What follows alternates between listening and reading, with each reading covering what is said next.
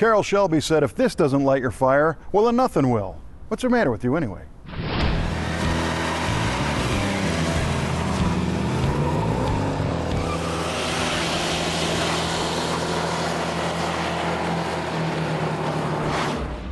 The Shelby Series 1. Where to begin with this one? Well, maybe back in the 1960s. It's no secret that the Series 1 resembles the original Shelby Cobra in design and function, and that was clearly not by chance. Until the Series 1 project, Shelby was in the business of modifying various sport and passenger cars into high-performance versions of their former selves. Carroll Shelby wanted to start with an entirely original design and build a car to his specifications. And that's exactly what happened with the Shelby Series 1. The Shelby Cobra started life as an AC Ace. The GT350 is built off the Mustang platform, and even the Shelby GLHS starts as a lowly Dodge Omni. All cool cars in their own right, but nothing was a total Shelby design from beans to sauce until the Series 1. The concept was simple.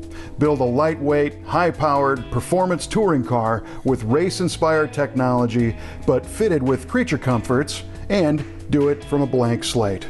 Well, for the most part anyway. These are full of race car technology, from an aluminum chassis to carbon fiber body panels. It's pretty advanced stuff for the late 90s.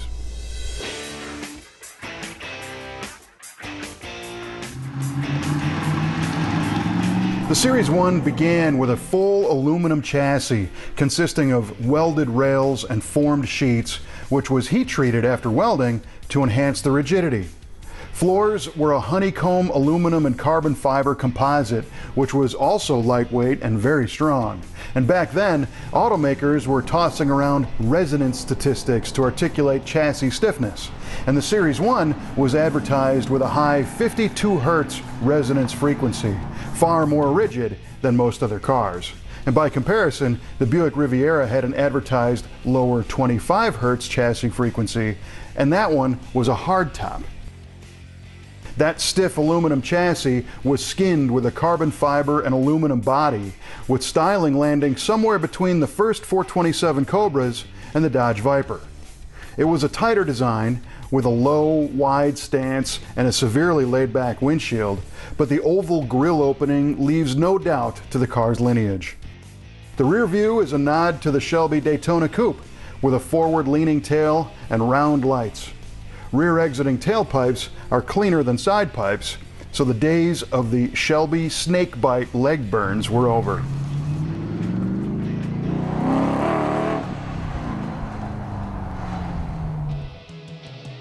By this point, Shelby was playing in the GM toy box, and Shelby saw the wisdom in using a few readily available parts, like the forged aluminum control arms and spindles from the Corvette parts bin.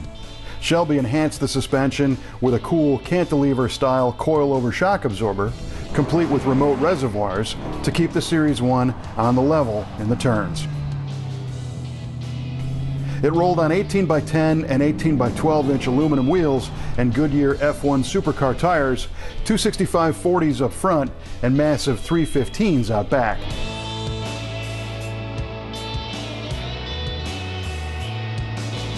Power came from a 4-liter all-aluminum 32-valve V8, also from the GM stash, but this time in the form of an Oldsmobile Aurora L47 V8. The L47 had proven itself in IRL racing and IMSA sports car competition and was more than just a family sedan power plant. The Series 1 version whipped up an advertised 320 horsepower at 6,500 RPM and 290 pound-feet of torque at 5,000. And while those are not staggering power numbers, Shelby utilized a rear-mounted ZF 6-speed manual transmission and 422-to-1 gears in the independent rear, making for 0 to 60 times in the mid-4-second range and quarter-mile times in the high 12s. The low 2,651-pound curb weight contributed to the impressive performance. A 450 horsepower supercharged version was optional.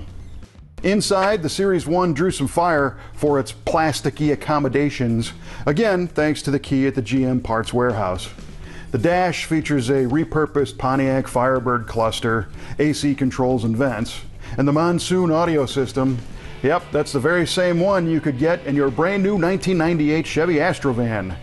The seats were comfy, but the setback engine dictates a wide transmission tunnel, so big flat footers have a tight squeeze on the pedals. And unlike a true roadster, a convertible top retracts and hides in the back of the body.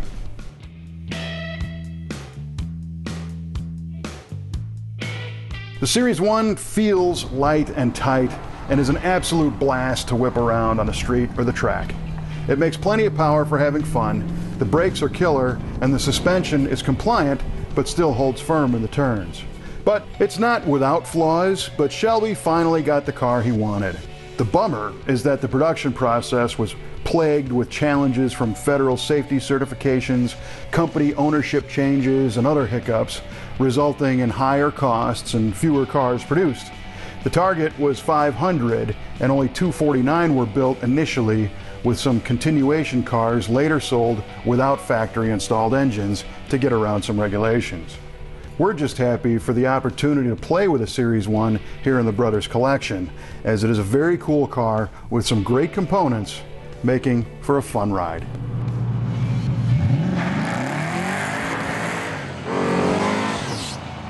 Not all Shelby cars age like fine wine. I mean, some are like gold, but others, like those mid-80s Dodge products, maybe not quite as special.